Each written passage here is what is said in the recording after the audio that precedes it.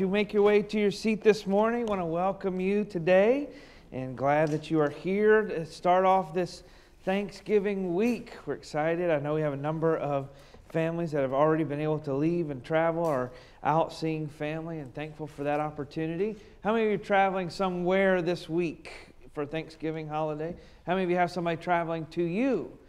And by traveling, I mean, like I say, further than like Goochland or Dinwiddie. Somebody said it's a long trip, that 45 minutes that we have to drive to family, but we're going to be traveling a little bit this week.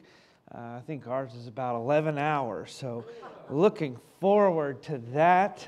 Looking forward to getting there more than anything, and so thankful for that. But glad that you're here with us this morning, and we want to give praise and thanks to our God each day and each week, not just the week of Thanksgiving, but it's a special week to be able to set aside some time with friends and with family.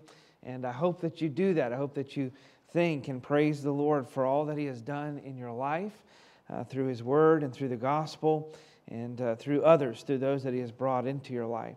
Let's ask the Lord to help us and bless us this morning. As you pray, I want you to pray for your own heart this morning, that God would speak to you and talk to you, no matter where you are this morning, mentally, spiritually, even emotionally. Just ask the Lord to teach you today something about Himself, and then let's pray for one another as we go to Him and ask Him to help us. Lord, thank you for your word today. Thank you for your glory that you show us through your word. I thank you for each of these people that are here with us this morning, and those that have already even begun to travel for the holiday season. I pray that you'd give them a safe journey on their way, encourage them. Sometimes you can use a moment or a week like this to just greatly encourage someone's heart or soul by the change in schedule, the time with friends and others and family. And so we pray that you would do that this week. I pray that you would help our church to be a testimony of you, of your praise and glory this week, as we have opportunity to do so with our families and as we set aside some time this week to be with them. We just ask that you'd encourage. Be with us this morning in an evident way. Fill us with your Spirit and make it clear to us that you are living and dwelling in us and amongst us as a church family. We want to be just that. We want to be a family for you and for your glory. And so we pray for one another this morning. We pray for each of our hearts, that whatever we have carried into this room this morning with us, that you would help us to see it bathed and cleansed and covered by the truth of the gospel and your word today. Change our perspective to match yours. And may we submit and wholly come to you in submission. Be with our time today. May we sing as we hear song, as we sing and participate in song. May it be pleasing to you as we rejoice in your word. In Jesus' name, amen.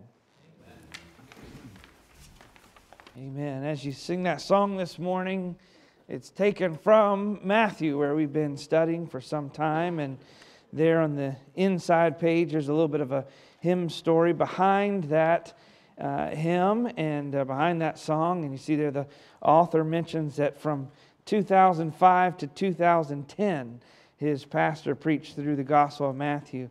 It's not going to take us quite 5 years to get through it unless we take about 2.5 more years on the last 2 chapters, which is possible. But I want you to see just how it impacted his heart and life, and the importance of our declaration that Jesus is the Christ, not just important and not just good, but He is God. And if you would, open your Bible to the book of Matthew this morning. We're going to see that again. And so Matthew chapter number 26.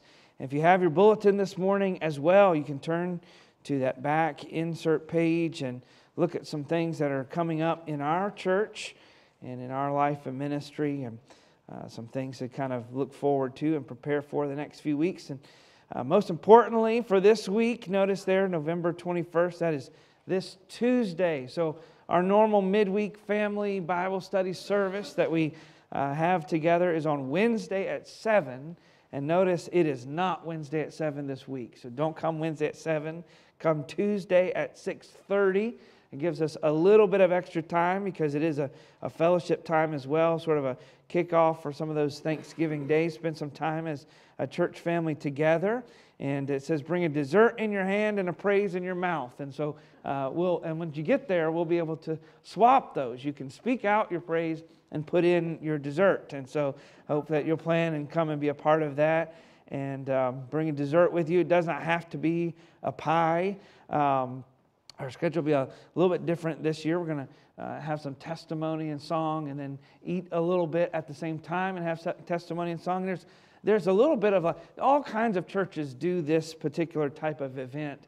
And I have noticed this tendency for picking names. We have this way of like, oh, I'm not going to call it this, I'm going to call it this. And I've seen a lot of people, it's praise and pie. We prefer that praise, we prioritize over the pie. We're going to have them both at the same time. Of course, we prioritize. And actually, the pie is going to be a little bit earlier this year. And so plan on coming and being here Tuesday and being a part of that at 6:30 Tuesday evening. And make sure you kind of plug that in. So that you're here. And if you can't get here right on time at 6:30, that's fine because of work, whatever. Just come on and be a part of that and celebrate together. Be thinking about something good that God has done in your life. We want to praise the Lord, even just for His goodness and for His greatness and what we know and have learned about Him. And so be thinking on those things. And then some upcoming dates in the next few weeks. You see there our Christmas concert, December 10th. At 5 o'clock, that'll be a Sunday evening, and that's going to be Adam Davis and a number of his folks there at Alive Ministries, a music ministry where he has written and arranged quite a number of songs. These will be Christmas songs and a full Christmas concert that evening that they'll be coming in and singing and being part of. So invite others to come with you, friends and family. I know a few from even other churches that are going to be with us that evening as part of some of their church service coming over and being a part of it. And so just want to be a blessing to those that we can. So come and be a part of that as well. And then notice in the middle there, and I explained this a little bit Wednesday night. I'll give it to you again if you were not here. But our Christmas fellowships this year, instead of doing a large Christmas luncheon after a morning service or a big event with everyone all at once, like we did last week, a good time last week at our fall festival, an opportunity to just be around one another, encourage one another. This year we're going to do a number of small ones, and they're at my house. And like I said Wednesday, yes, I did talk to my wife about this ahead of time. She knows, and she's okay with it. In fact, I hear that somebody saw it all this morning and said, is he crazy? I'm not going to point out who that person was that said that, but they said, are you crazy? Yes, we are. And we want to have folks over and have the opportunity to fellowship in some of these smaller gatherings and give you a little bit of chance to learn and know people from the church. And so whether you're a part of our church, a member of our church, or you've been visiting or coming or just kind of getting to know us, anyone is invited to those. I think there's 8 or 9 different time slots. They're on different days. There's a Sunday. I think there's one Sunday. There's several Mondays and Thursdays. There's 3, I think, time slots at noon. And so if a midday works better for you, not driving at night, that kind of thing, and your schedule, depending on, we have a couple people that are off on Mondays. You can come on at that time slot. And then there's several that are in the evening, 6 or 6:30. And so those are all laid out on the Welcome Center. Make sure you pay attention to the date and the time. But we mean it. We want everybody that is part of our church or a friend of our church or coming in, bring a visitor with you if you'd like to, a friend or a family member. That would be just fine as well. But we want to get to know you a little bit and just give the opportunity for people to be around each other. And you'll see when you sign up, we'll check with you on that and kind of confirm that time with you.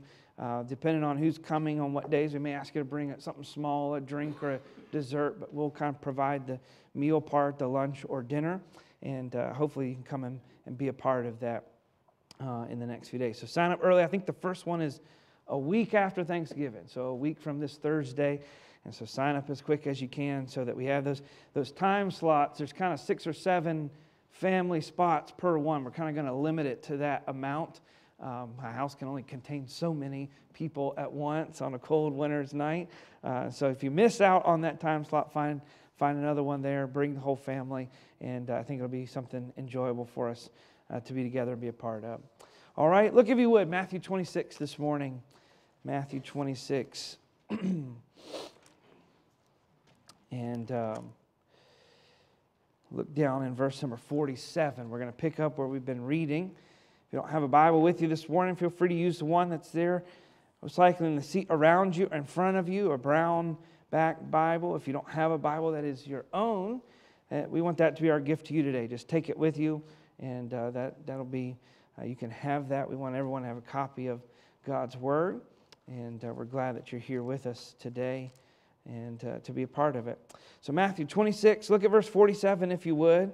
Going to read down through the end of the chapter today, and we have entered sort of a narrative portion of the trial, the arrest, the trial, the crucifixion and death, the burial and resurrection of Jesus. This is the very center of our Christian faith. It is about this first and nothing else. Everything else in our world and universe as Christians centers around the fact that Jesus Christ, sinless Savior of the world, Son of God, came for this purpose.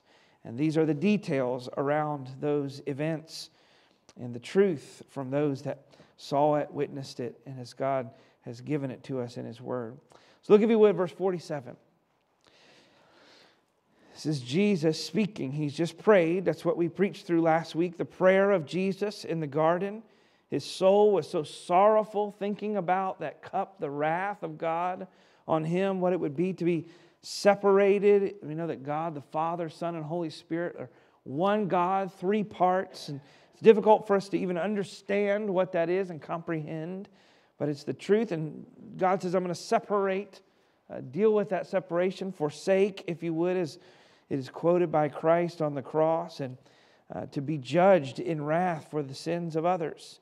And so He's thinking about that, and He prays, and then He commands His disciples to get up, knowing that Judas was coming.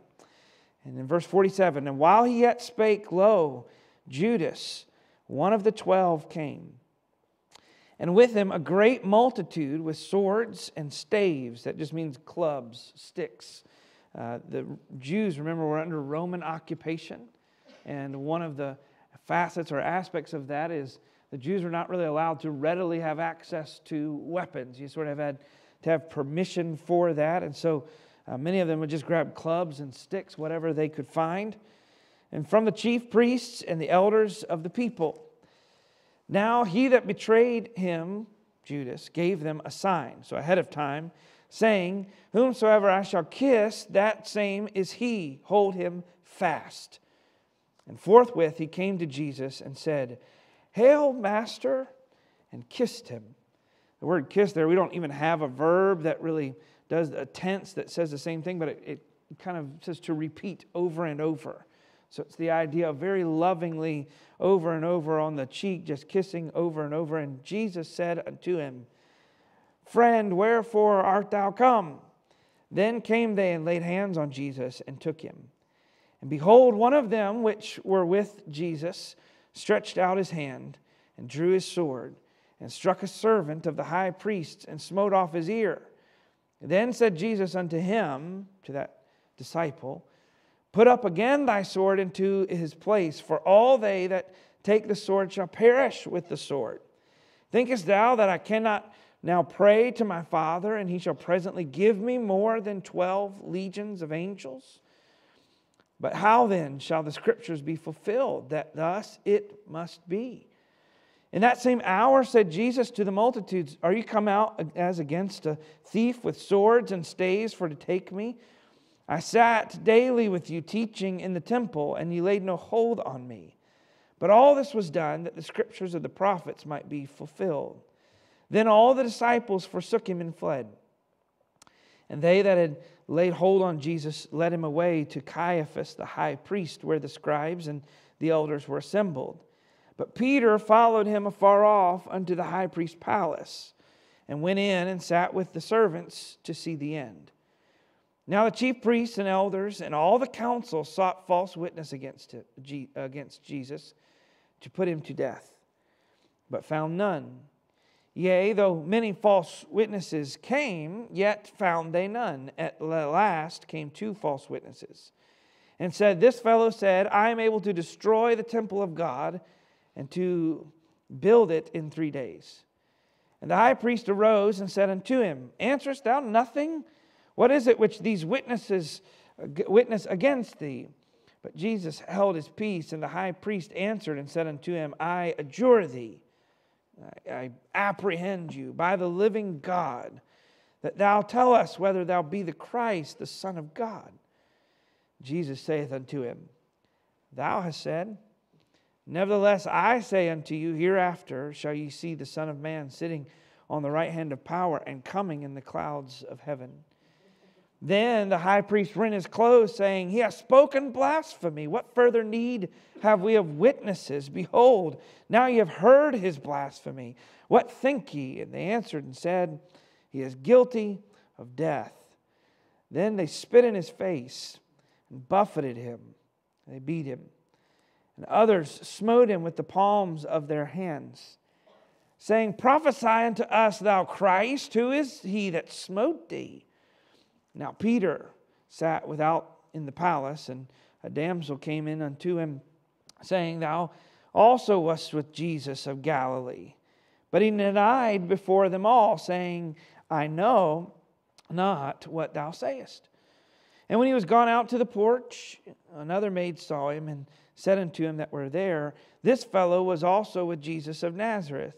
And again he denied with an oath, and I do not know the man. And after a while came unto him they which stood by, and said to Peter, Surely thou art one of them, for thy speech betrayeth thee. His accent. Then began he to curse and swear, saying, I know not the man. And immediately the cock crew. And Peter remembered the word of Jesus, which said unto him, Before the cock crow, thou shalt deny me thrice. And he went out and wept bitterly.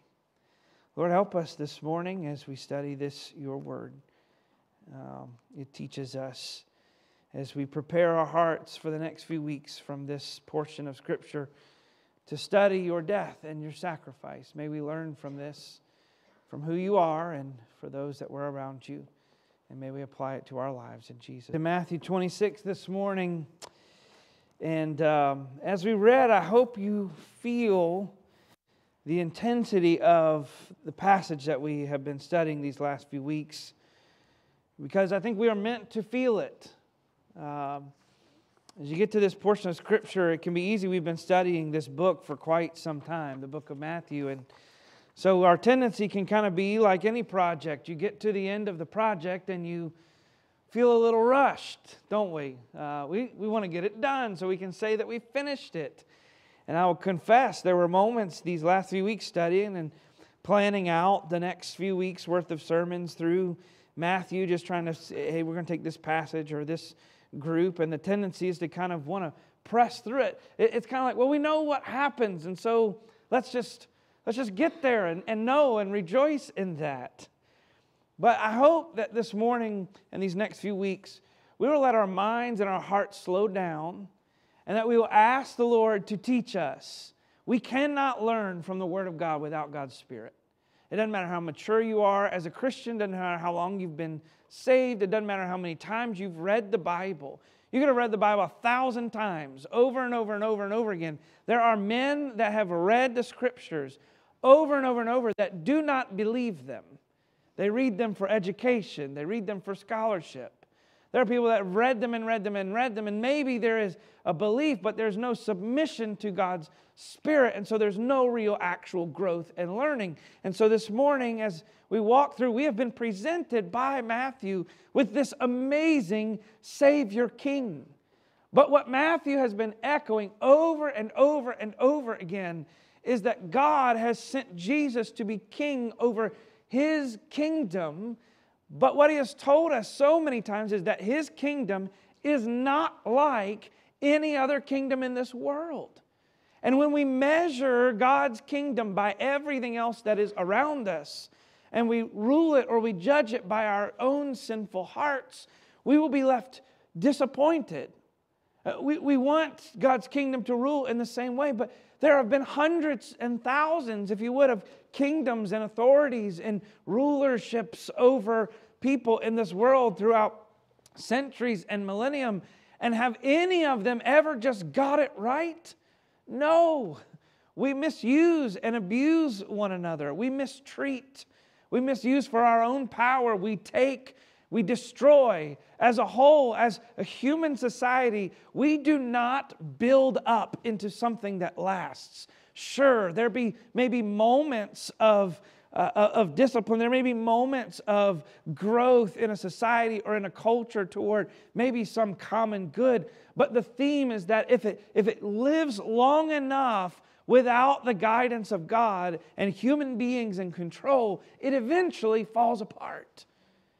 And what we're going to see here this morning in Jesus being arrested, apprehended, and tried is a group of men and a group of people that take Jesus and they take him and they arrest him and they put him on trial for his claim, you'll see in a moment, for being the Messiah, the chosen King of the Lord. And they say, there is no way you can be the chosen King of the Lord. You've committed blasphemy by saying you are from God. Well, why did they think that? Because he was not what they were looking for in their minds.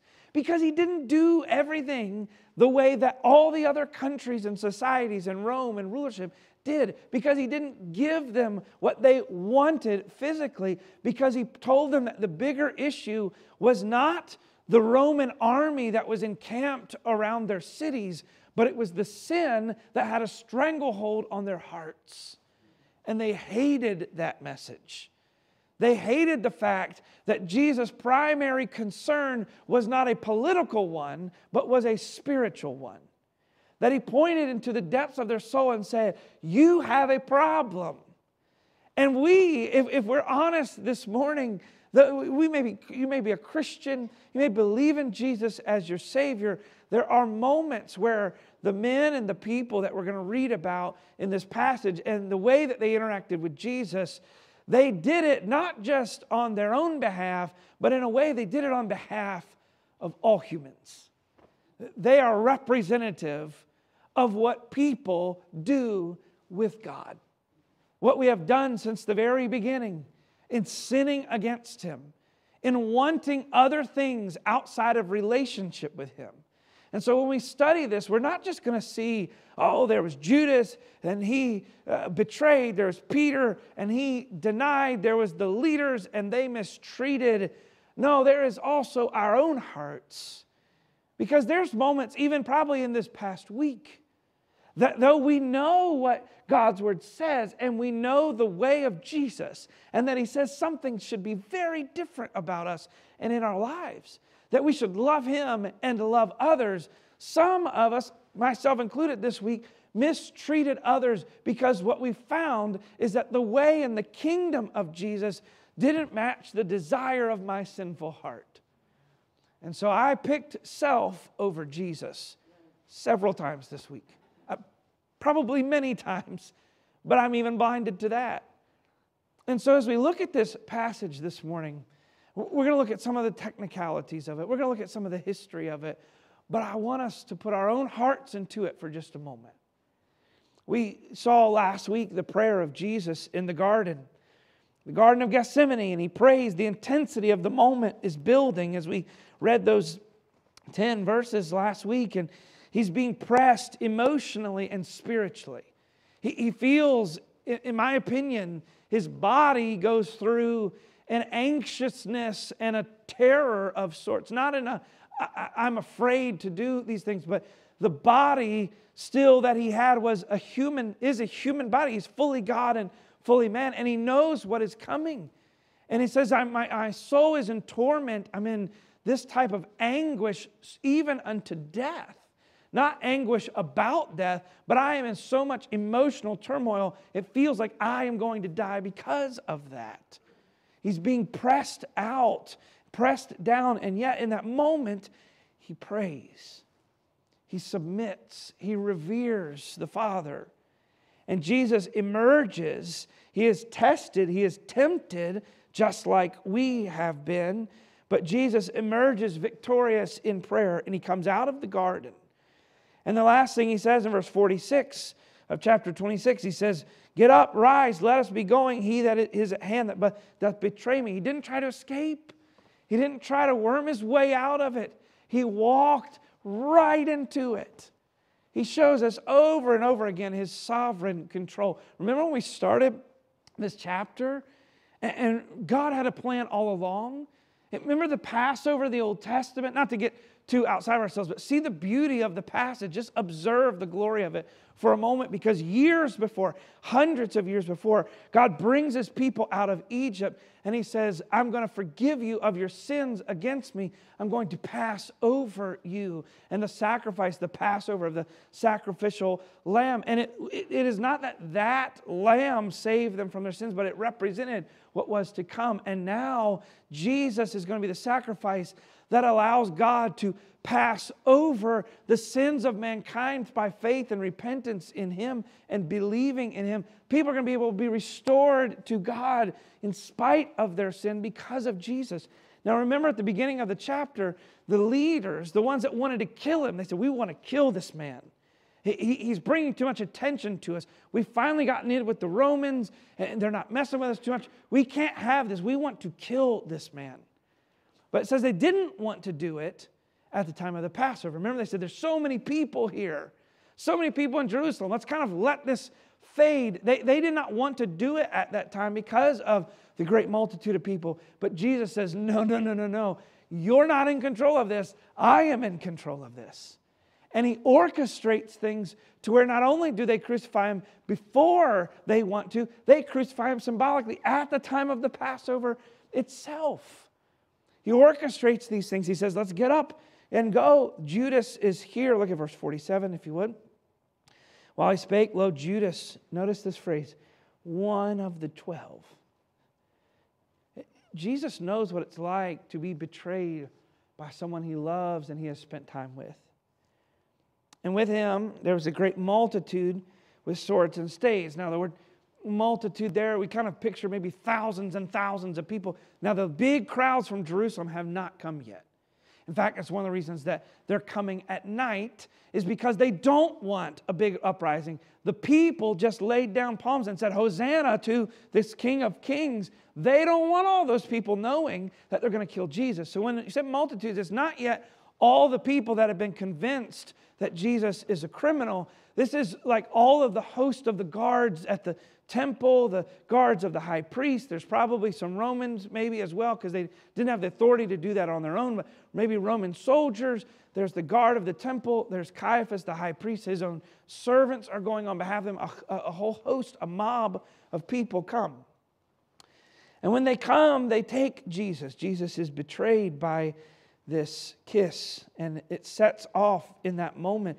And ever wondered why? Like, why do they need to do that? How do they not know who He is? Now remember, they don't live in a day of street lights and LEDs all over the place. Things are fairly dark at nighttime. Most people, probably wisely, go to bed when it gets dark. They get up when it gets light. And so it's dim. They don't know exactly where Jesus is. And so Judas has to come, say, I know where He's going to be. I'll take you to Him. Follow right on my coattails. And remember what He says, what He just told them. He said, I'm going to give him a kiss, and when I let go, you hold him fast. Judas knew Jesus' power, and yet He abandoned him anyway. Do not let go of him, He said. And it sets off this whole course of this trial. Jesus, though, says, Peter asks the question. He pulls out his sword. Matthew actually doesn't tell us that it's Peter. That's interesting. But we're told in other gospel accounts that it is Peter that takes out his sword, on guard, prepared to die. And he tries to kill the guy by cutting his head off, cuts his ear off instead. And notice Jesus' words about all that's about to happen in verse 54, 53 and 54. It says, put up your sword. Everyone that takes the sword is going to perish by it. It says, again, Peter, I am not like the world's kingdoms. I don't have to win by battle. Then he says to him, he says, I can call all the help I needed, angels, to conquer the world. Yet, I'm not going to do that, verse 54, because the scriptures must be fulfilled, because it must be this way. You see, the love in Jesus' heart, as He says, this has to happen. If people are going to be restored to God, if you're going to have a relationship with God as human beings and as sinners that have done wrong and our part, and we know that in our heart, I think that most human beings have an understanding or a grip that there is a creator, there is a God, there is a higher power, but we also naturally have an understanding that we don't know him naturally. We can't see him. We can't interact with him. Something is wrong that we cannot do that. And so as we enter this passage, again, like last week, there's two layers. There's a layer in which we observe and a layer in which we apply. An exemplary layer that says, sometimes we treat the Bible all this way. Turn to the book of Matthew 26, subsection 75, discipleship manual on Peter. Here's what he did. Here's what we should do. Here's what he didn't do. Here's what we shouldn't do. And we go back and forth, but there's more to it. We should observe the glory and the beauty, the irony and the pain and the glory, the one that is the Savior, the hope for the world. And so this morning, I want us to examine for just a moment some of what is going on in the events and the details, sort of a setup sermon for next week, but there's stinging detail and passion here. We see the cruelty of sin of humans in this people that we read about. But we see them, as I mentioned, live it out on our behalf. It is intense and it is indicative of our own hearts. We see people who viewed themselves as right and religious. They viewed themselves as the authority on God and put to death the one who countered their view of themselves and of their God. They were angry because he objected to their form of religion. They make themselves the center. We walk through this trial of Jesus, specifically this morning, this apprehending, this arresting. What is happening? The God of all justice and right is being put on trial and questioned. Sin ruins and destroys. God reverses and does good. Don't let society in this world convince us otherwise. Do you see the almost microcosm in this moment that really is indicative of everything that's been happening in this world throughout all of time? We as human beings and as culture, as people, societies, and obviously even today as a country, we put God on trial. We judge him by our own understanding of how the world works. We declare whether he is good or whether he is not. We approve or we disprove or disapprove of what he is doing and how things are happening in this world. We still do it today. So when we observe, let's be caught up in the wonder, the terror, the awe. Stunned, can you imagine God being arrested by the very people he created? There's nothing more that could clearly display the condemnation and the guiltiness of human beings than that they arrest their Creator and put him on trial. And yet there is also nothing else that could display the mercy of God and his love. So in this moment, there is no more two clear examples of man's sin and God's mercy. Let's notice, if you will, I'm going to point out, we're not going to spend long on this part this morning, but I want you to notice and think about a couple of things, because it goes in ebbs and flows what people emphasize. But we can have peace with God and relationship with Christ, our Savior, through this sacrifice. The peace was brought through an egregious betrayal, a faulty arrest, a stunning denial, and then a dirty legal proceeding. And yet there's some people in this world today that kind of argue and would say, well, no, Jesus, actually, if we go back historically, the death that he died, he was convicted rightly of doing wrong in the laws of their time. It's a sham. I want you to think about some things about, you study out some of their culture and some of what was historically acceptable by law at that time, what was legal. Now, some of the writings that we have of what was legal was, for the writings we have that are formally written came just after the time of Christ, but we know that they were already being applied and in place during the time of Christ. And here's a few things that show us that the trial of Jesus itself was illegal. Number one, there was no possibility for a fair trial, because the people accusing Jesus of something were also the people that established the authority to arrest him, and they were the same people that held the trial and then convicted him. Now, I don't know, there are some places in the world that things are like that. It is not a good judicial pattern. And it wasn't legal at that time. The second thing, according to Jewish law, criminal cases could not be tried during the Passover season or the day before the Sabbath. There's a few different reasons for that. When they would try a capital case, meaning a case in which if the person is found guilty, they will be put to death, they could not be tried the day before the Sabbath because they could not make a guilty declaration. They could not say or give a guilty sentence on the same day of the trial. They had to wait a day for it to happen. Now, if the Sabbath was the next day, they couldn't convene on the Sabbath. Now, in our minds, in our legal proceedings today, things can draw out for months and months and months. They didn't like to do that. They said we need to wait a day before we declare guilty so we can think about it because this is important. But we also don't want to wait too long because there's other things that can interfere. So they wouldn't try people the day before the Sabbath, which they do, and they wouldn't try people right before the Passover and the feast, which they also do. According to Jewish law, a trial has to begin by bringing forth evidence first to allow someone to prove their innocence before you present proof or evidence that would show them as being guilty. Kind of an interesting pattern, but that was always the way that it would work. They say, you've been accused of this. Tell us how you are innocent. Jesus never gets that opportunity. Not first. They should have looked for witnesses after the trial started. Or they should not have looked for witnesses after the trial has started. According to Jewish law, when a trial starts, it is when the witnesses come forward to testify. We are going to trial because we have witnesses, not we are going to go to trial and then find witnesses.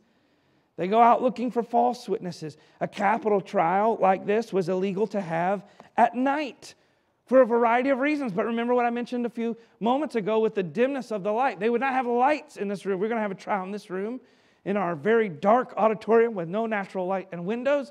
If we were going to have that in here by candlelight or by torchlight, yeah, you stand somebody up here and in the blackness with just a few flickering lights, have somebody else say, yes, that's the man that committed that crime.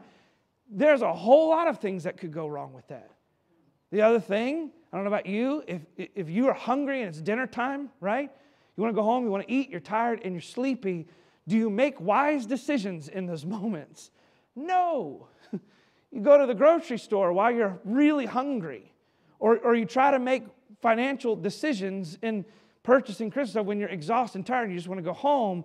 You make foolish decisions. So they wouldn't make these trials at night, and yet here they did.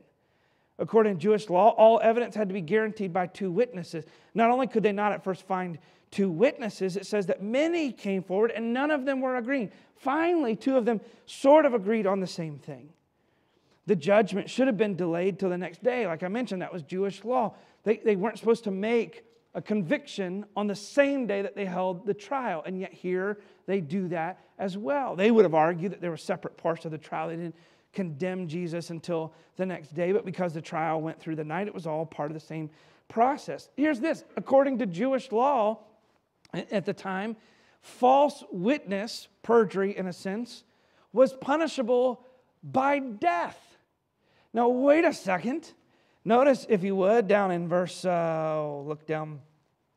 I've lost my place here. Look down in verse number 60. So they tried to find false witnesses to put him to death. They found none. But notice verse 60. Notice the middle. Yea, though many false witnesses came. Many people tried to get on the high priest's good side by lying or saying something about Jesus, and they kept finding it false. Now, wait a second. If it's condemnable by death, and many people did it, why are we not dealing with the others? Because they're so hyper-focused, because the criminal case of Christ is a sham. Jesus was not found guilty by any actual law of man or of God.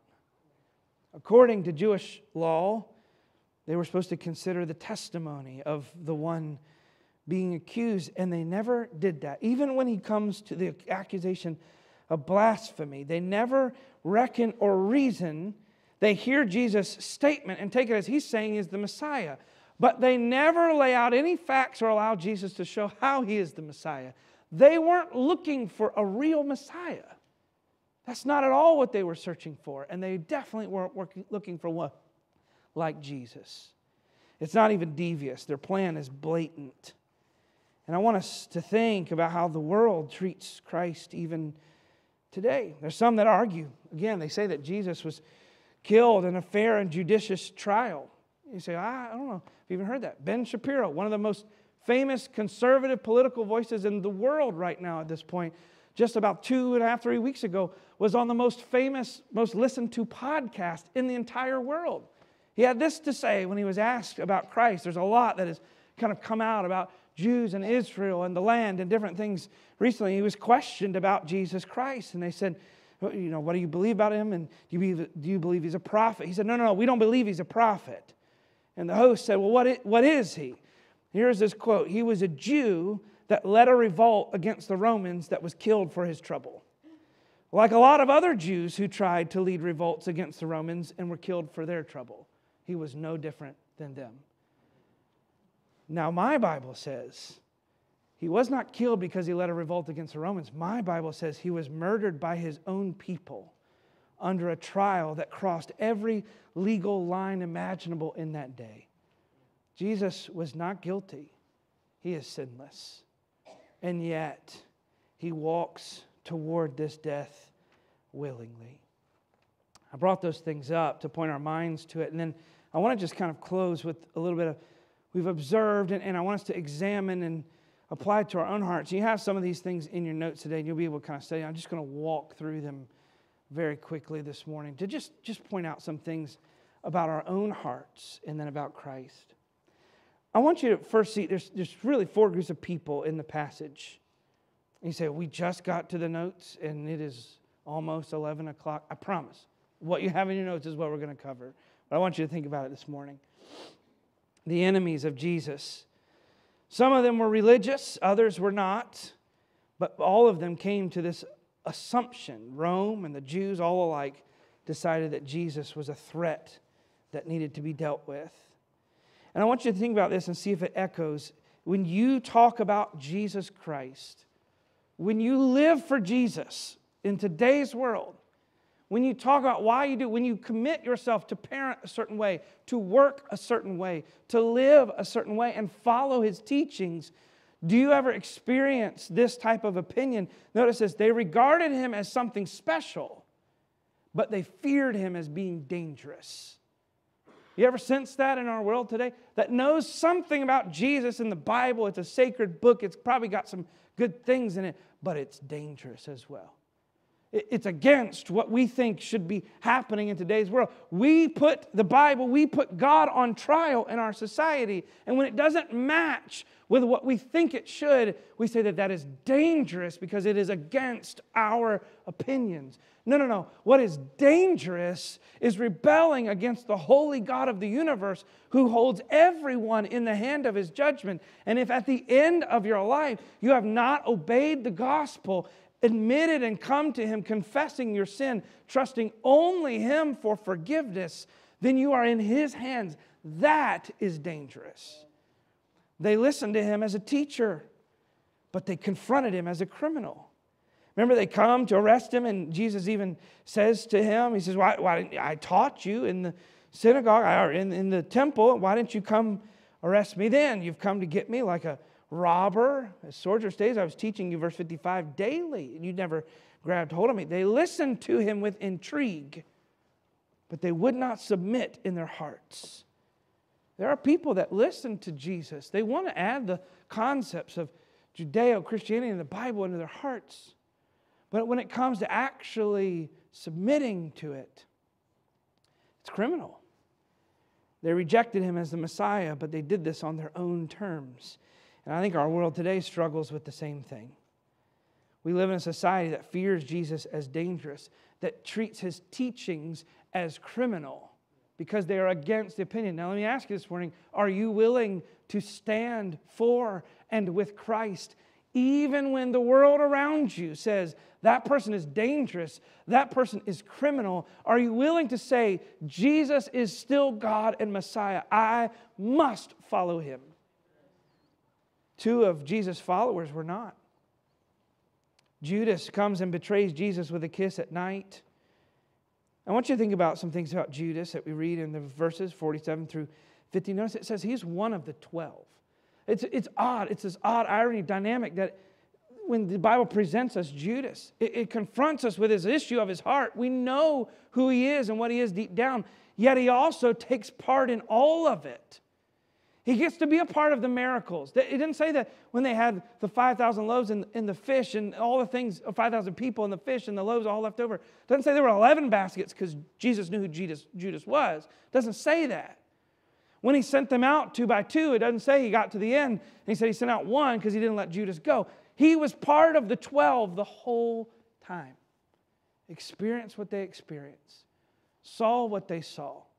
Jesus treated him with mercy, and yet he rebelled. He had the opportunity to follow Jesus, but rejected Jesus because of his ministry and his purpose. Judas stood to gain too little. He measured what Jesus said was important versus what he said was important, and he said, these don't match up. And we can sit in church. You say, well, that's not me. I've been a church member. I read my Bible. I do these things. I live a certain way. Judas walked with Jesus for 3 straight years. Slept where he slept, ate what he ate, sat at the table with him for 3 years, and yet would not be convinced that Jesus' way was best. We can also sit in church and hear things and then go out and live our lives, and in certain aspects of them choose and say, that's not the best. His ministry, his purpose, and also he viewed Jesus, notice this, as supernatural, but he didn't submit to him. Remember, almost fear, he says, he came to Jesus, hail Master, he kissed him. But remember, he says, whoever I kiss, you hold him fast. Guard him with swords. He knew Jesus was something great and special. But he also said, Jesus is not for me, personally. I want to be around it. I want to experience it. I want to benefit from it. But I don't want to obey it. There's probably more of Judas in our hearts than we want to admit and realize. The heart of Jesus can be found in our own. Outwardly, with his lips and his words, he declares allegiance and love. But inwardly, he was discontent. He was rebellious. He was callous. And I want you to think about this for a moment. It's not right in our text today. It's just a couple of chapters before. Remember, we saw that woman that broke open the alabaster box. She wept over Jesus. She wiped his feet. She served him. And what did Judas do? He was hypercritical. A heart that is around Jesus, that wants to be a part of the power, the glory, that wants to have a good conscience, that recognizes Jesus as great, but will not submit to him individually. One of the signs or characteristics of that is being hypercritical of others in their worship and service of Jesus. You remember what he said? Oh, that could have been sold and given to the poor. Like he says it with good words. He has good reasoning. He says it. But he is so critical of those that actually love and see the beauty of Jesus. Is that in our own hearts as well? Where we look at others and we say, well, they're not like me. My life, I don't do the same things that they do. Fill in the blank with how and why and which direction. I'm not even going into all those things today. But are we hypercritical of those that worship and serve God because our hearts are actually cold toward him? Then we see Peter, who shows us that following Jesus can be full of big ups and downs, but the answer is still always to return to him. He misunderstood Jesus' purpose and mission. You see that? As Peter, he has zeal. He says, I want to serve Jesus. I don't want to rebel. I'm going to hold to him. He just said, I will die for you. I will die for Jesus. That's what Peter says. And he shows that his heart and his words are not separate. He actually means it. He stands up with a sword in the midst of a mob that is armed, pulls out a sword and says, we're going to die today if we have to. I'm going to fight with Jesus. If Jesus dies, I'm dying. I'm convinced that Peter actually really felt that way. Now, he may have had faith to say, well, Jesus can set us free. He's done all these other miracles. He pulls out his sword. We're going to actually conquer them. But I truly believe that Peter in his heart was saying here, Jesus has done too much. If he dies, I'll die with him. I really believe that. He pulls out his sword, he chops off a guy's ear. And Jesus stops, he says, no, you've misunderstood. Peter. Even in the intensity of this moment, when someone betrays and does us wrong, Peter has just watched Judas, one of the 12. Can you imagine the fury? No, not Judas, the one that keeps all the business stuff in check for us, the money and all the different things that we're supposed to do. No, he's got to be furious.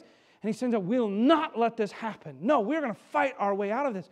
But Jesus says, even when someone has wronged us and betrayed us, and even when it feels like everything is crumbling around us that you have thought and believed, we are not like everything and everyone else. We don't live like them. And not in a sense of the enemy, but in a sense of love. We don't counter. We don't take on their methods. They've come with swords and spears and clubs and sticks. We don't do that.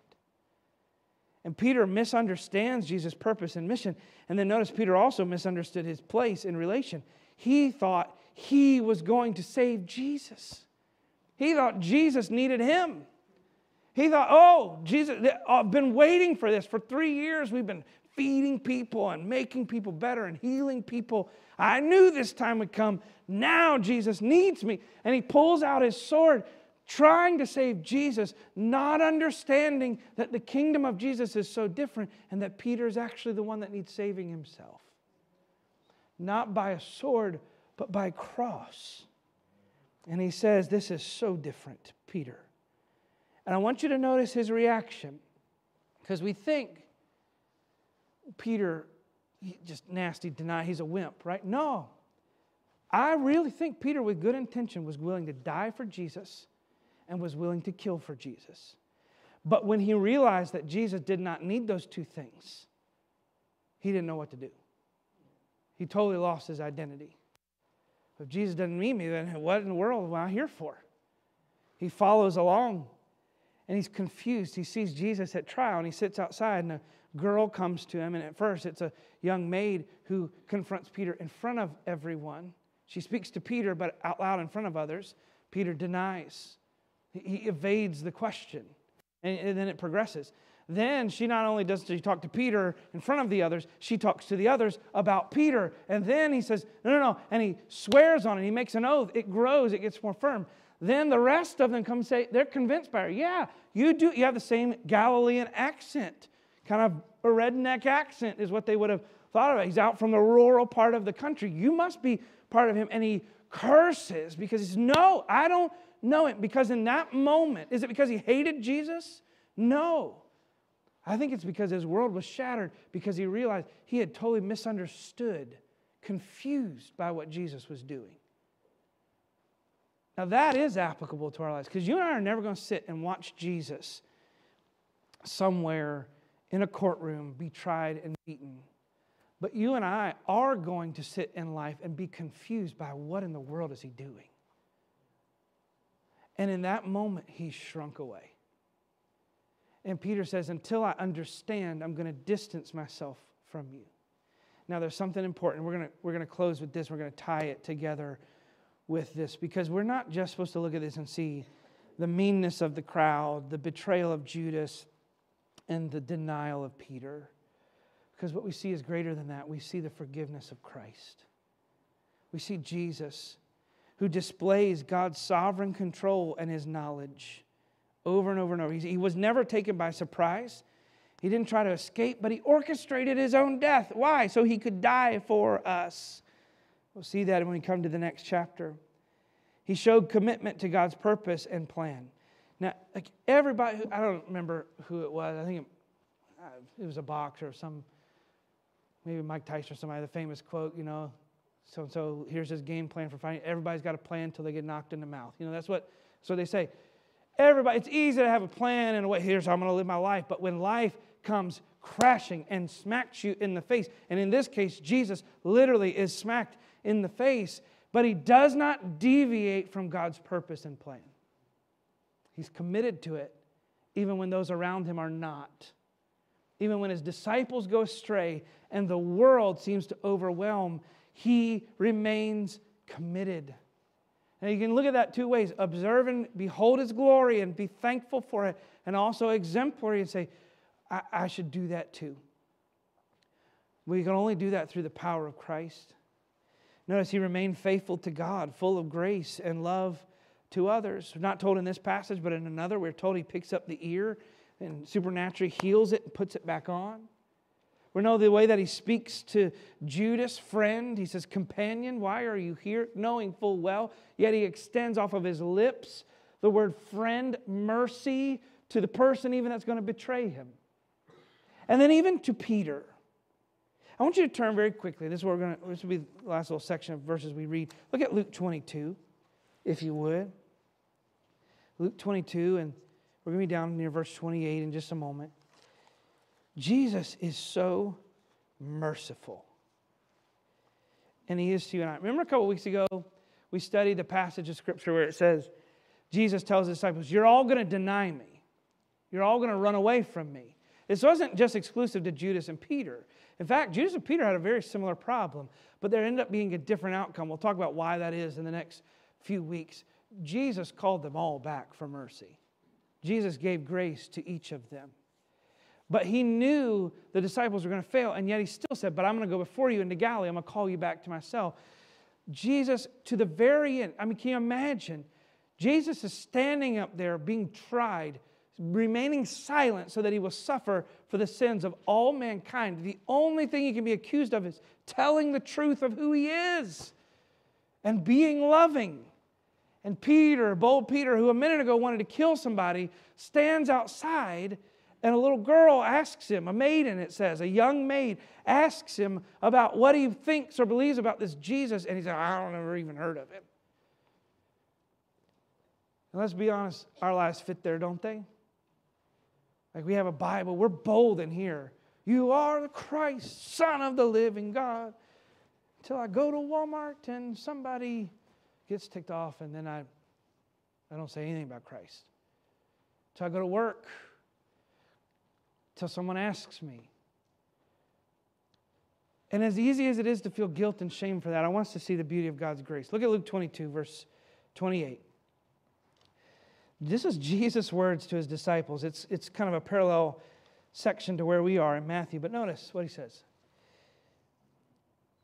You are there. Verse 28. He's talking to the disciples. You are they which have continued with me in my temptations. You've stuck with me when I've been tested. Now wait a second. They're literally about to betray Him and deny Him. And Jesus says, I'm so glad that you are with me. You stay with me. And I appoint unto you a kingdom as my Father appointed me, that you may eat and drink at my table in my kingdom and sit on the throne judging the 12 tribes of Israel. You're going to be rewarded for your commitment. But notice verse 31. Jesus knows this is just before the garden in Gethsemane. We're told of another conversation He has with Peter. Simon, Simon, Peter, Peter, behold, Satan hath desired to have you, that he may sift you as wheat. That he just shreds your life to pieces. Take what he wants and then leave the rest behind. Do you feel like that in your life sometimes? Satan just wants you. Jesus knows that Satan wants you. He knows what's been going on in your mind and your heart. He knows what has been tormenting you. He knows the guilt and the shame that you have. He knows that you came with good intentions today to sing and to praise, but He knows that you're going to blurt out something nasty, or He knows that you're going to laugh at something you shouldn't, or He knows that you're going to watch or observe things. He knows that you're going to partake or be a part of something that is mean and doesn't fit His kingdom and His way. He knows that that is coming in your life. Verse 32, but I have prayed for thee, that thy faith fail not. And when thou art converted, the word converted there literally means turned back. And when you have been changed, when you have been turned back, strengthen thy brethren. Jesus knew ahead of time that Peter would fail. And yet He planned for mercy. We're closing with that this morning, that Jesus to the very end declared the difference of God's kingdom and everyone else. Jesus is being put to death because people don't like Him. And yet Jesus is extending forgiveness even when people betray Him. You're not going to live a perfect life this week. It's not going to happen. We can pretend it will. But we would be better off to be honest and know that I'm going to sin this week. And yet I have a merciful Savior who has said, I have prayed for you that your faith will not fail. And when you come back, I will use you. Did you notice that? It's not when you come back, I'll hold you and tell you how bad you are. When you come back, strengthen your brethren. And so this morning, I don't know where you are spiritually. Maybe you feel more like Judas or Peter than you want to out loud admit.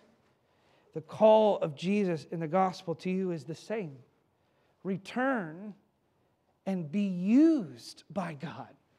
There's no waiting period there. It's not, well, return and when I am done being bitter at you, then I'll treat you. No. Return and serve. Maybe that's you this morning. Your heart's cold this week from whatever it is that you've been doing in your life, the sin that we've committed against the Lord. His call to us is to repent, turn from that sin, and come home and serve Him. Let's pray. Father, thank you for your mercy and goodness and your grace. We see the beauty of the cross of Christ, the joy, the satisfaction of being made known to and by our Creator. Having relationship with you, there's nothing like it.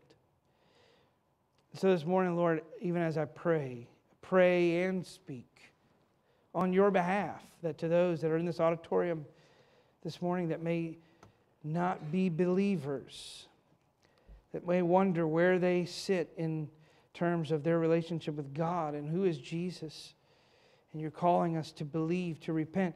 Say, we are sinners, but you're a Savior.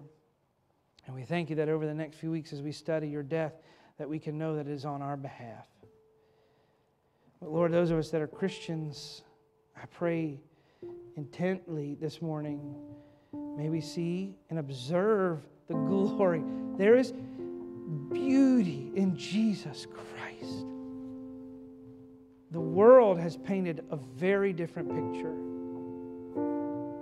Chauvinistic, legalistic, a savior of hatred, a prophet of doom. Yet when we look at your word, we see the heart of God lived out on the pages of your word. And you tell us by your life over and over that you love us. We see that today. We honor and glorify you for it. We ask that you'd help us to bask and bathe in the love of Christ, to be encouraged and renewed by it. And Lord, we've tried this week and this month, this year, we've been trying to live in a way in which we will not feel so guilty, to not do as much wrong.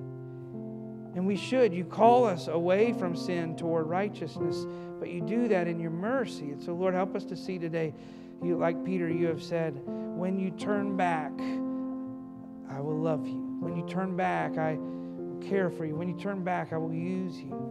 May we return to you this morning. We pray all this in Jesus' name. Stand if you would. We're going to sing this song, Near the Cross. May our minds and hearts be near that cross, thinking about the love of Jesus for us. Here at this altar, there are your seats. Let the Lord do work in your heart and life. Again, if you're not a believer, you're not a Christian, unsure, you're welcome at any point in the invitation to come forward. There's people here that'll take you to a room and tell you how you can know for sure that you have a relationship with your Creator God.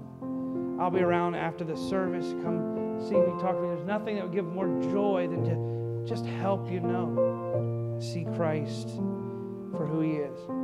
Let's sing this morning. Allow the Lord to work in us.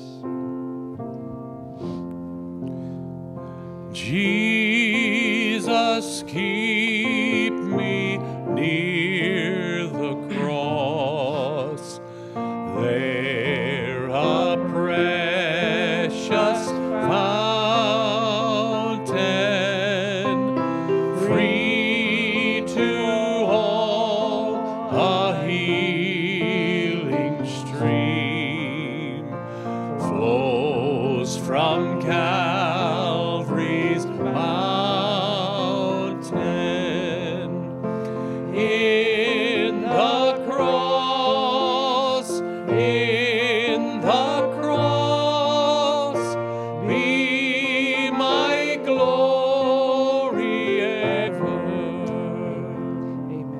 I hope you'll be back this evening. A number of things going on tonight that are special. Tuesday night, come a little early, 6:30. I'll be down in the gym and bring a dessert, just a little bit to share as well. I know tonight the kids' clubs have a turkey trot down in the gym. I thought it had something to do with act like turkeys racing. It does not. I was highly disappointed. But the kids are going to run around, and some of you have been asked about helping support them for our Christmas missions. We're going to start that up next week in here, but they're kind of jumping into that, raising some money for church planting and for some missions projects through our church, and so they're going to be doing that tonight.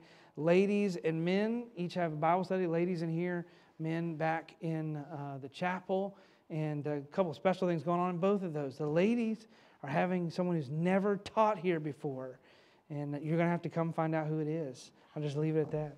And it'll be exciting.